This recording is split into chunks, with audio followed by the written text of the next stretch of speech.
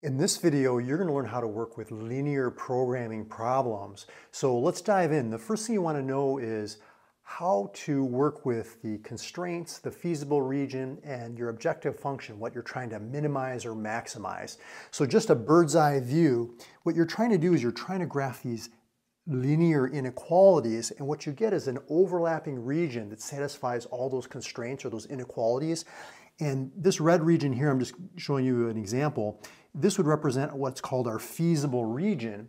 And if you pick any point in that region, it satisfies the constraints. But what's interesting is that at the vertices, at these points on this polygon that's formed here, will give you either a maximum value or a minimum value, depending on what you're trying to find. So let's go ahead and do a basic example first, where we're trying to minimize, and then we're going to do a word problem where we're going to try to maximize. Okay, so for number one, our objective function is this z equals 2x plus 3y. And what we want to do is we want to minimize z. We want to find the smallest value for z. Now the constraints, these are our restrictions, or these are our inequalities. We want a graph to get our feasible region. So x is greater than or equal to 0.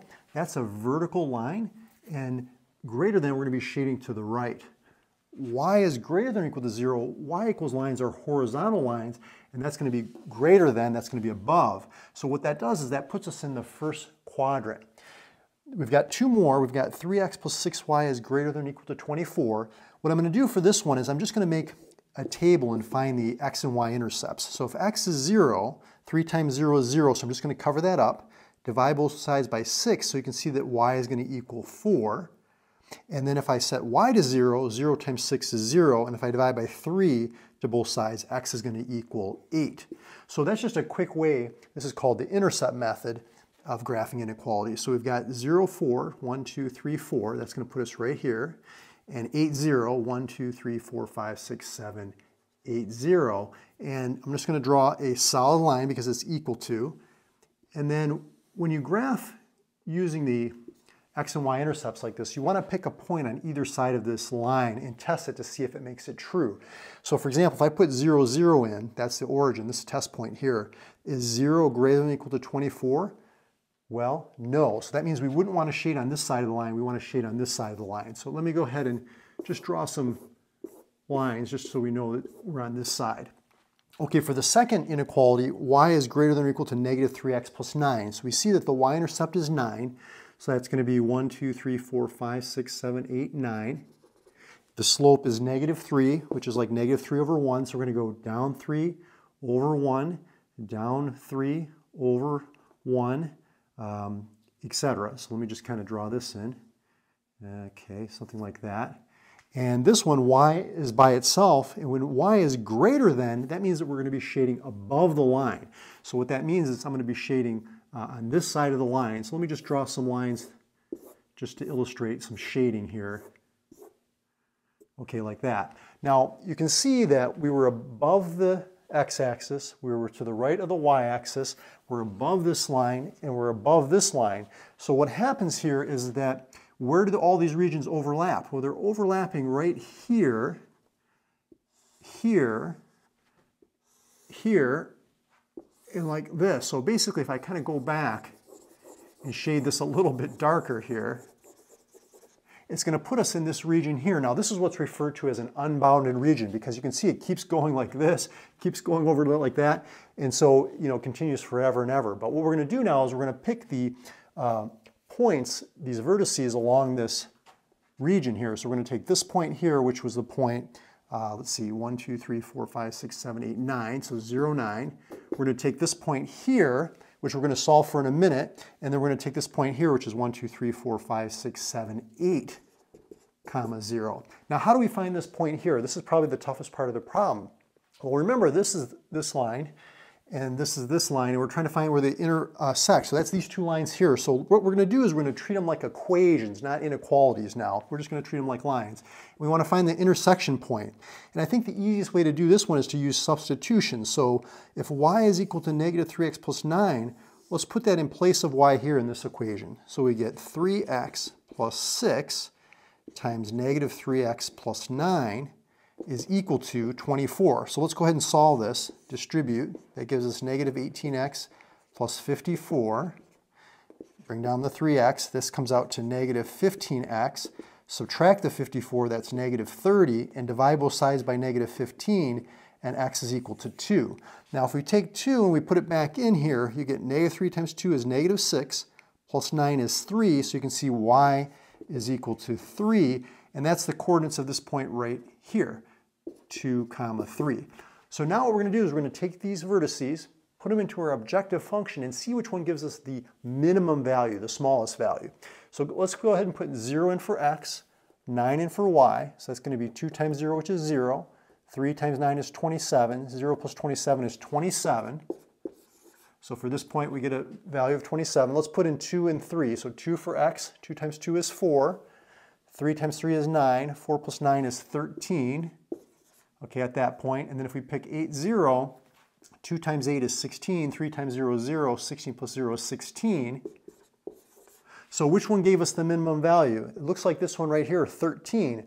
So to minimize, you would want there to be 2 of whatever the x quantity is, 3 of whatever the y quantity is, and that's going to give you a minimum value of 13. So let's go ahead and dive into a word problem now where we're going to maximize the profit. Before we dive into this word problem, if you're new to the channel and we haven't met yet, my name is Mario of Mario's Math Tutoring, and my goal for this channel is to make learning math less stressful so that you can raise your grade, pass your class, and go on to pursue your dreams. So I'm a full-time math tutor. I work with students every day, and what I do is I try to find the simplest and easiest and most understandable way to do some of these problems, and I take it and try to condense it down and put it into these videos so that you can benefit from my tutoring as well. So if that's something you're interested in, check out more videos on my Mario's Math Tutoring YouTube channel. But let's dive into number 2. A company produces 2 bikes, a mountain bike and a road bike. It takes 3 hours to assemble a mountain bike and takes 4 hours to assemble a road bike. The total time available to assemble bikes is 60 hours. The company wants to have at least twice as many mountain bikes as road bikes to sell. The company makes a profit of $200 per road bike and $100 per mountain bike. How many of each bike should be made to maximize the profit? So that's kind of a lot of words there. And usually what I recommend when you're doing these story problems is just kind of read through it real quickly. You don't have to get everything the first time. And then usually what you want to focus on these optimization, these linear programming problems is the last sentence. That'll usually tell you the story as far as what you're looking to maximize or minimize, and it'll also tell you what your variables are. So let's do that. So it says how many of each bike should be made to maximize the profit. So we know we're trying to maximize profit, and we're trying to figure out how many road bikes and how many mountain bikes.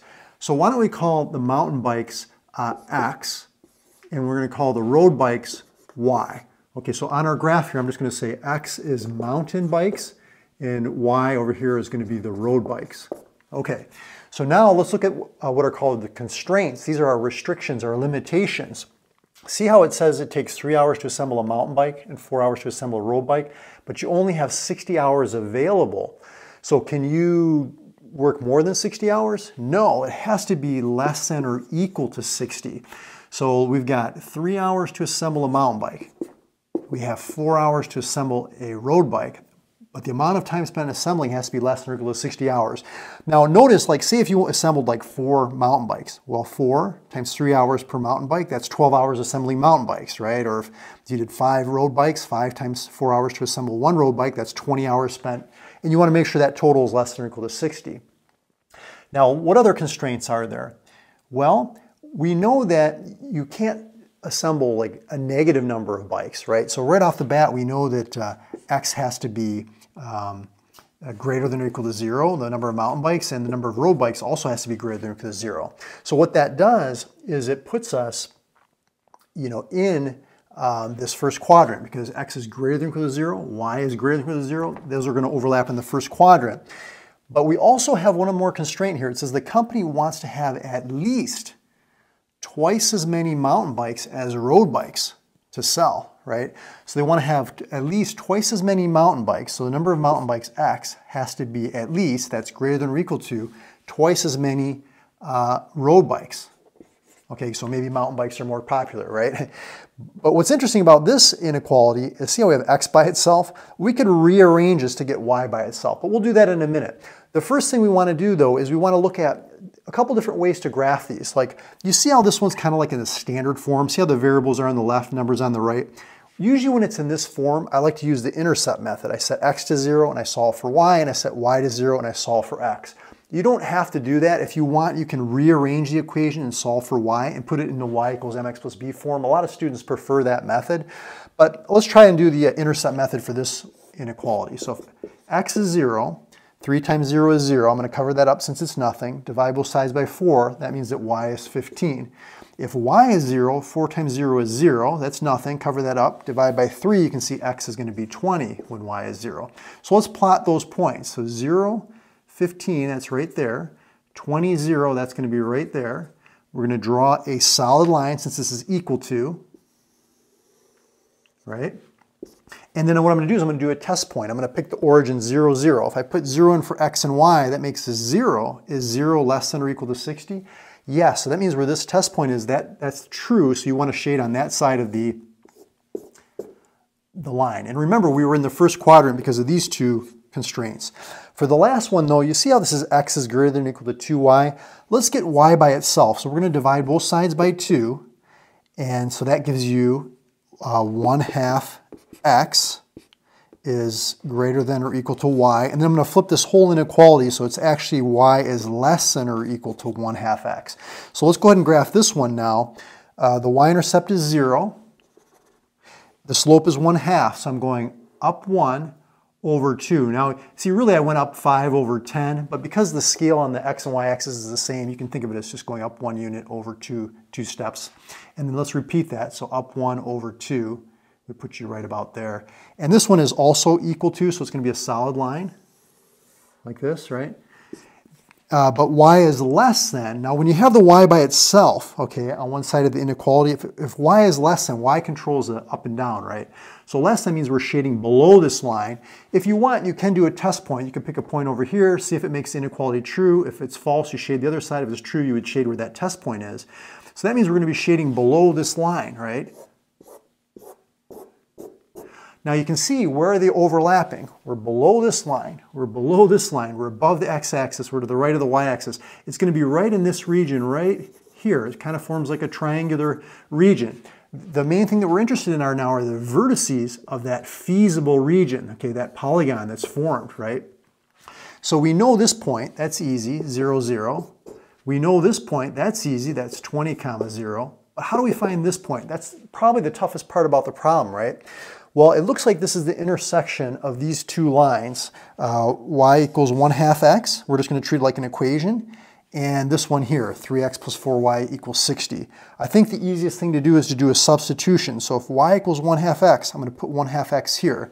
So that comes out to 3x plus 4 times 1/2 x, because we're putting 1/2 x in for y, equals 60. We're just treating it like an equation. 4 times 1/2 is 2x.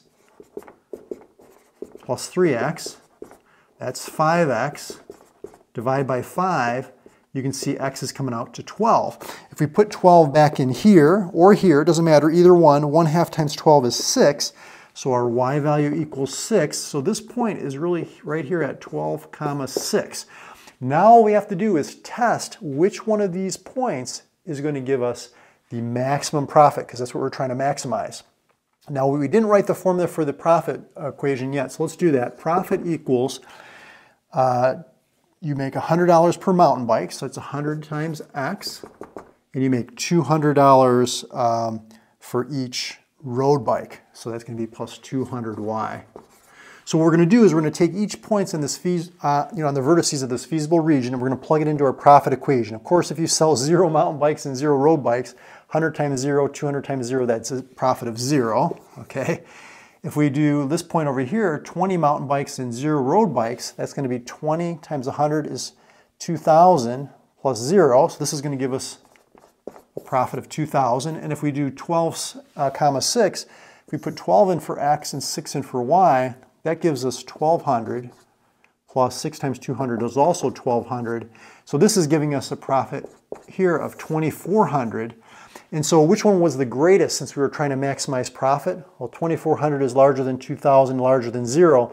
So this is going to maximize our profit if we make 12 mountain bikes and 6 road bikes that will satisfy the constraints or the restrictions, but still, keep the profit at a maximum. So if you want to see another example, I did another video on linear programming. Follow me over to that video right there, and I'll show you how to work with that one.